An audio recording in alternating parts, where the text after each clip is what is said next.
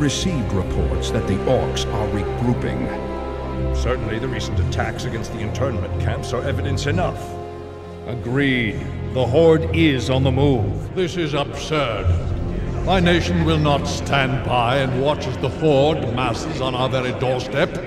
The orcs are not our primary concern here. How many times must I repeat myself? King Terinus, you must heed my warning.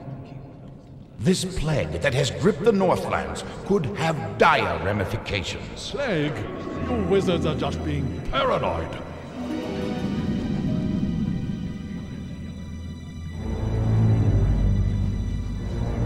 Let's keep all this in perspective. Even if this plague does pose a threat to us, what are you proposing that we do? It is simple.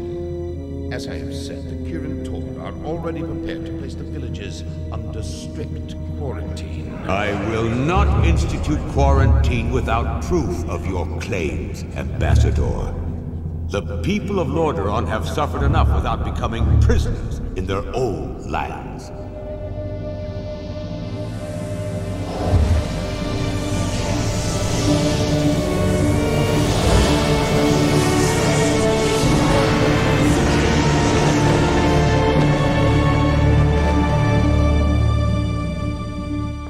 Yet, prisoners they are, good king. What is the meaning of this? Who are you? Humanity is in peril. The tides of darkness have come again, and the whole world is poised upon the brink of war. Enough of this! Guards, remove this bandage! Hear me! The only hope for your people is to travel west, to the forgotten lands of Kalimdor. Travel west? Are you mad? Hold, Ambassador. I don't know who you are or what you believe, but this is not the time for wrangling prophets.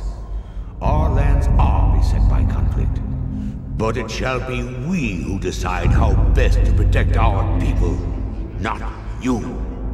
Now, be gone! I failed humanity once before, and I will not do so again. If you cannot take up this cup, then I shall find another who will.